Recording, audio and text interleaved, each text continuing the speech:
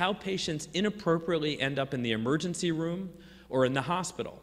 And he recognized that the majority of cost that we're wasting on our patients is not on biologic therapy, but it's on the inappropriate use of going to the emergency room and the hospital, and patients spending days there sometimes when they never needed to in the first place. So he's developed this program called Project Sonar, where he measures patients, he asks them to report their symptoms, and when a nurse who monitors how all the patients are doing electronically by using their smartphones or their tablets or computers notices that a patient's symptoms are getting worse, they have the patient come to the office before they get sick, sort of like treat to target. We're looking to see if those ulcers are big enough and make sure treatment changes happen, but we're not waiting for patients to come and tell us how sick they are or to end up in the hospital before we adapt their therapy. We're doing a preemptive strike before something happens, and that's the work that Larry's done, and in fact showed that he's able to keep people out of the emergency department and out of the hospital. So from this work, we've worked very hard with the Crohn's and Colitis Foundation to try to take a step back and make sure that we're doing this correctly. And we have a great opportunity where we could start from the beginning and make sure that we even understand what good Sinai Medical Center in Los Angeles. We've worked together with our partners at the Crohn's and Colitis Foundation to first identify what our mission is and what are we trying to do. The mission statement is we're trying to improve the quality of care delivered to patients with IBD. The term delivered is highlighted in bold for very important reasons. That doesn't mean we're trying to write about or talk about what good quality means, but let's make sure that our patients are getting what we're talking about and what we want them to get in the first place. To do that, we didn't want to just take guidelines that were out there. We really wanted to think carefully if we had the standards of care for IBD in place. So we wanted to make sure that we could define those standards, not just working alone, but working with patients, working with nurses, with nurse practitioners and surgeons to understand what we mean by good quality of care. And then we wanted to develop an implementation program so that we can in fact measure ourselves and make sure that we're doing a good job. Part of what we talked about is similar to what Dr. Irving said. When you're continually monitoring yourself, you can't just make an adjustment in their care and assume that we've had a victory, but make small changes, measure again, see how you're doing, and continuously improve what we're doing, because we know that we have a long way to go in helping our patients with inflammatory bowel disease. And then finally, and only finally, measure and improve the impact on patients on outcomes. But that takes some time. That's not something you can do a 6 or a 12-month period, but something that you're continually refining your program to look at those outcomes that we're trying to do. When you think about quality of care, there are different measures that you can create. There's something called process measures, and their outcome measures. I'll show you the outcome measures in a little bit, which are arguably more important, but process measures are much easier to measure and much easier for you to pay attention to. We talked about testing for tuberculosis before starting anti-TNF therapy, looking for C. difficile during flares, doing a sigmoidoscopy, taking biopsies for CMV when a patient has steroid refractory ulcerative colitis when they're in the hospital, checking thiopurine levels, TPMT levels before starting thiopurines, and then making sure that we're actually recommending steroid-sparing agents if somebody's been on steroids for more than 4 months. We talk about that all the time. We know it's important, but we don't measure that we actually do it. And that's where things fall down, because patients feel better, they don't come back, they call again 6 or 12 months later during a colonoscopy, and they get back on steroids because it's the easiest thing to do, cheaper and very quick, where we need to measure that we're moving on to these other things. Thinking about colectomy for low-grade or high-grade dysplasia, talking to our patients about smoking, and educating patients regarding vaccinations. These are all very important, but I would argue none of these alone are really going to improve the care of our patients or improve their quality of lives, but things that we can do to measure ourselves to make sure we're giving the very basic level of care that our patients deserve. The outcome measures are more important, and you can see by looking at these, especially the last few on the right side, is that patients were very much involved in this. Patients were in the room with us when we were discussing these outcome measures. And this is what we learned from our colleagues, from surgeons, from nurses and nurse practitioners, and again, primarily from patients, of what's important as far as the outcomes. How do we know that our patients are doing better in their lives? The obvious ones are there: steroid-free clinical remission. This is the main endpoint of all of our clinical trials, and I'm glad that we all agreed that this is one of the most important things we should be looking at. But look at these others: days lost from work or school. How much school are our patients missing? How often are they off from work? Days hospitalized, visits to the emergency department, malnutrition, something that we're very bad at. I'm not sure about here in Colombia or in other parts of the world. In the United States, gastroenterologists have almost zero training in diet and nutrition, and something that we're really bad at and, again, need improvement. Anemia. We all know how to check a hemoglobin and how to check iron levels, but who of us are really comfortable in how to appropriately replace iron and which method and form to use when our patients are anemic? Narcotic use, a very big problem. Incontinence for our patients, something that we don't talk about, never ever measured in clinical trials, but one of the most disturbing and problematic parts for our patients. And then, of course, normal health quality of life. And then again, from our patients, nighttime bowel movements and leakage. If they're up all night and having to change the sheets and can't get a good night's sleep, the rest of their lives are often miserable, and something that we really need to focus on. So what we developed, and what is IBD Chorus, is what we call a learning health system, meaning we're all learning together from patients, we're learning from each other, and then we're teaching the other groups on how to do this. The way we do this is something called a feed-forward design, meaning we're getting information from patients who feed it into the system, and then we have information from providers and from the medical record coming into the system. And then the centerpiece is the part that really makes this important. It's this idea of establishing a culture of a partnership for co-production of care. This is not something that we're telling patients, we're going to collect data and then we're going to make your lives better. This is asking patients to be partners in their care, to really understand what these outcome measures are, to push us and remind us that their lives aren't as good as they should be, and to really engage with us in the office visit and between office visits. So it's not the patient simply walking into the office, we tell them they should change their medications, they go home and we hope that they do it, maybe they don't do it, then they come back 6 months or 1 year later to see if they're making any progress. And those are the parts of this that we really need to make a difference, is helping our patients understand that they need to be part of this co-production of care. We've developed a shared data platform. I'll show you what that looks like. And then the most important part of how this works are the quality improvement methods that we use. We can't just sit there and hope that we do the right thing, but we really need to put some systematic methodology in place here. This isn't something that you need to be part of Improved Care Now or Sonar or Chorus to do. This is something you can do in your office with a piece of paper where you hand out and collect metrics from your patients and measure yourselves. You don't need a big, fancy, expensive database like we've created here. I would argue it's far too expensive than it ever should have been. However, we need to somehow collect information so we know how we're doing so that we can make a difference. Something called a Breakthrough Series Collaborative I'll show you a little bit about in a minute. Our first focus was similar to Dr. Kaczynski's focus in the state of Illinois, which is preventing emergency room visits. We also recognized at the same time that this is a very big problem for our patients. For us, if our patients call and end up in the emergency room, almost 100% of the time they leave there with steroids, narcotics, and a CT scan. 3 things that aren't good for them, and 3 things that aren't going to improve their care, and something we're really trying to prevent. We've also developed something called care pathways. As I mentioned, we think we're very bad at nutrition. So we developed care pathways around how we can identify patients at risk for malnutrition, treat them appropriately, and how to identify patients who are either anemic or iron deficient, who may have a poor quality of life from fatigue that we need to address and make them feel better before they get sick and before they get into trouble. And then by putting this all together, we try to learn from each other.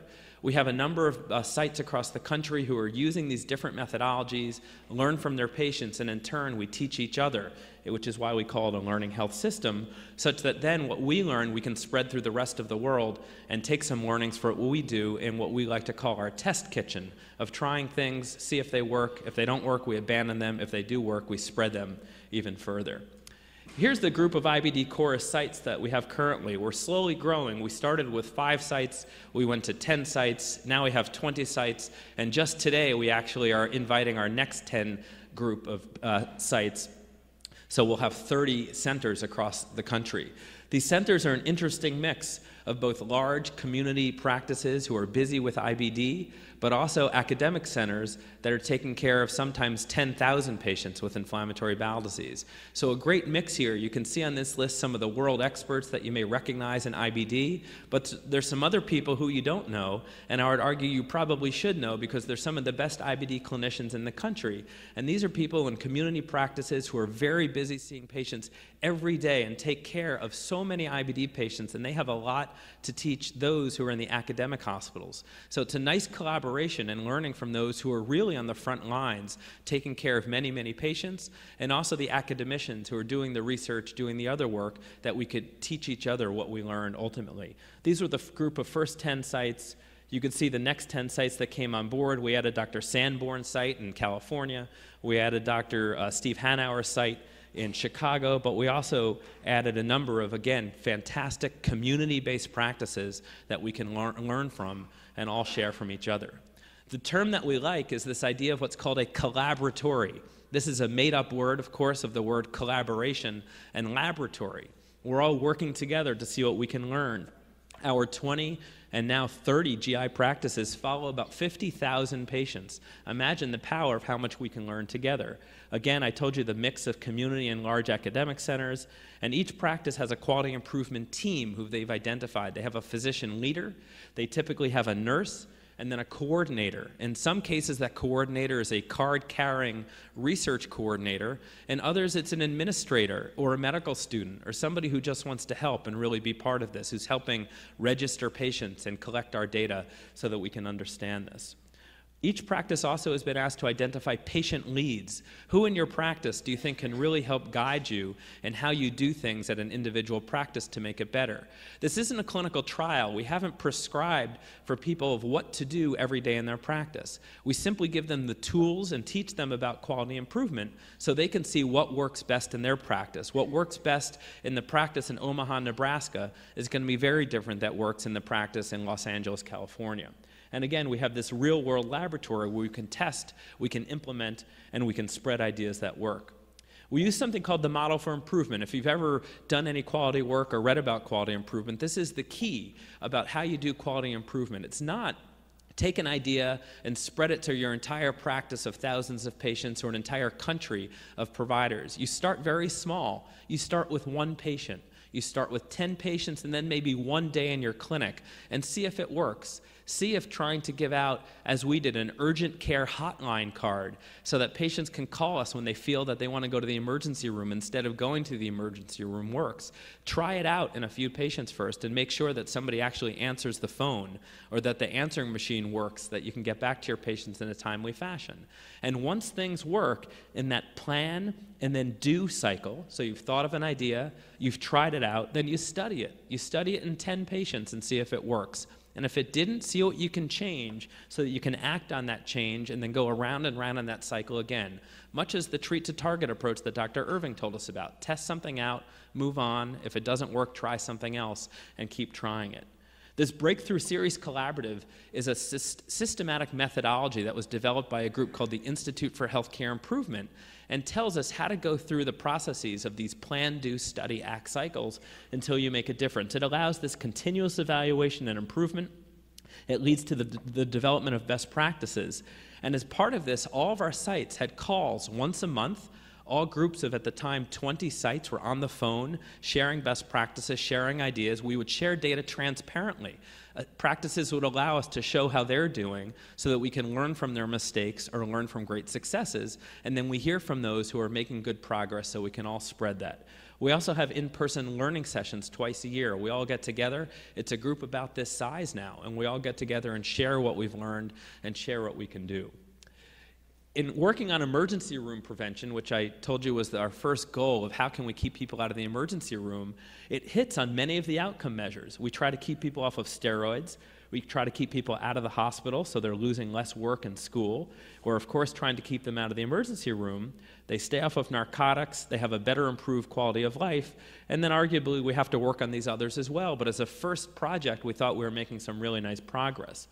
When you hear about what people are doing, these are really great and very logical approaches that aren't that complicated, but anything we can do in our practices. A practice from Oregon in the northwest of the United States taught us that the way they decided to keep people out in the emergency room is to have a dedicated slot in their schedules at 7:30 a.m. every morning, so that when somebody called their practice overnight, instead of saying, "It sounds like you're sick, go to the emergency room," they said, "Come to our practice at 7:30 in the morning, and there'll be somebody there to see you." And they had somebody there every morning. Sometimes nobody came. Many times a patient came, and that was a patient who was going to go to the emergency room but instead came to their practice. I mentioned this urgent care hotline we developed at Dartmouth. Any of us can do these types of things. I'm not sure what it's like in your office, but our nurses get about 100 calls every day from inflammatory bowel disease patients. Most of those calls are, "I ran out of my medication," "I'm going on a trip," "I have a question," but very few of them are emergency phone calls. But when they were emergency phone calls, it was stuck in between 100 other calls, and we didn't get to it for a day or two, and by the time we called them back, they were already in the hospital somewhere in the state of New Hampshire, where I live. So instead, we set up a separate phone number that patients call. We guarantee them we'll get back to them within 1 hour. If they don't get back to them in 1 hour, we ask them to call us again before going to the emergency room, and then we do everything we can to manage it either over the phone or have them come into the office to see them. These are just the types of ideas that different practices tried out. Some worked, some failed, but we took the ones that worked and pushed them forward. These are some results that are really interesting. This is called a run chart. This shows you the emergency room visits, hospital stays, number of CT scans, and the satisfaction that our patients had in their care over time. Where the arrow is, where the line changes from orange to blue, is where the intervention was. That's where they started their practice of the types of things I just mentioned to keep our patients out of the emergency room. And in fact, that you can see that patients' urgent care satisfaction went up, emergency room visits went down, hospital stays went down, and CT scans went down. So without any new medication, without checking drug levels, without combination therapy versus monotherapy, just by changing the way that we manage our patients, we're able to improve their care and improve the quality of care. We also developed these care pathways, as I mentioned. The care pathways that we've done so far are around anemia and are around nutrition. We could also develop these around optimization of biologics, about colon cancer prevention, but they're prescribed pathways of how we can all do things in a uniform way. Remember the first map I showed you of how variable things were all over the country? Well, this is a way to unify everybody and doing it in a similar way, and we have these ideas of screening, evaluation, and intervention, and then follow-up. And everybody tries to stay on that path to make sure we're doing it the right way. We're more than happy to share these care pathways that we developed for anemia and for nutrition, working together with dietitians and working together with hematologists who really help guide us. Just a few shots, and then I'll finish up, of screenshots of what the technology looks like. We've developed technology that patients can use on their smartphone, on their tablet, or on their computer to tell us how they're doing. They get a survey before every office visit, so they report to us how their symptoms are, and at the same time, we're asking them to report to us what these outcome measures are. It's impossible to go through the medical record and chart. It will take too much time for the doctors to document all this. So in turn, we've asked the patients to report to us how they're doing, which I would argue is a fairer representation of their outcomes as opposed to us going through a chart and hoping that we find the right data that are in there. This is what we call our Chorus dashboard, that we can follow our patients' symptoms over time to see how they're doing, measured against the medications that they're on. You can't see it because it's a little too small, but in the top left corner of this is the answer to a question we ask every patient every time they come to the office, which is, what's the most important thing you want to talk to your doctor about at this visit? And we guide them away from their symptoms. It doesn't have to be about diarrhea or abdominal pain. We suggest that if you're going off to college or vacation or about to get married, or you worry about the cost of your medications, and we get amazing responses from them of things that are really on their mind. These are the questions they ask you just as you're finishing up the appointment and you're hoping to get on to the next patient, and they ask you that one more question about pregnancy, or about they're worried about the steroids and being on and how it's going to make them look. But now we're getting that right at the beginning of the appointment, and it completely transforms the office visit. This is the part about co-production of care with their patients, really engaging them. And this simple question, if you want to do anything helpful in your practice based on what I'm telling you today, Have your patients tell you what the most important thing they want to talk about at the visit is at the beginning of the visit and address it, and you're going to make that office visit entirely more productive for them than it ever would have been if you were just addressing their abdominal pain, cramps, and bleeding. Finally, this program gives us management tools so that we can sort our patients by disease activity, by recent visits to the hospital or the emergency room, and narcotic use, and others. This is a screen that shows us that we can sort our patients by who are the sickest patients, and let's see those patients back in the office immediately, as opposed to waiting for 6 months or 1 year for them to come back. Yet at the same time, we can take patients who have been in remission for a very long period of time and perhaps have them come to the office less often, and maybe thinking about cutting back on their medications as opposed to adding medications. So a really powerful tool that allows us to engage our patients, allows providers to plan interventions, and really allows the IBD community to disseminate best practices and learn from each other. So the messages I hope you get from this is that whether you know it or not, we have tremendous variation in how we're caring for our patients. I don't know what the right ways or the wrong ways are, but we need to get on the same page and be consistent and do things in a similar way and measure ourselves and make sure that we identify gaps, we test things at a small scale. Those that work, we can spread more widely so that we could all benefit from it. And I hope you can learn from the work that we're doing, and I'm happy that we can spread some of these ideas. So again, thank you very much for having me, and I look forward to the rest of the meeting. Muy gracias, Dr. Siegel, por su excelente presentación y todos estos ejemplos y modelos a seguir nosotros en nuestros países.